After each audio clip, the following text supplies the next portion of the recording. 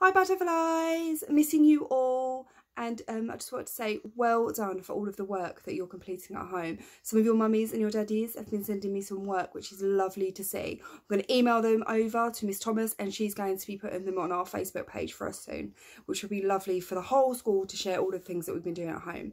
Going to keep persevering with our AR quizzes and our TT Rockstars. I've been competing as well, and I've challenged a lot of you, so keep persevering with that, okay? I just want to say, have an amazing Easter. Try not to eat much chocolate. Try and save me some for when we come back. As we all know, I love chocolate.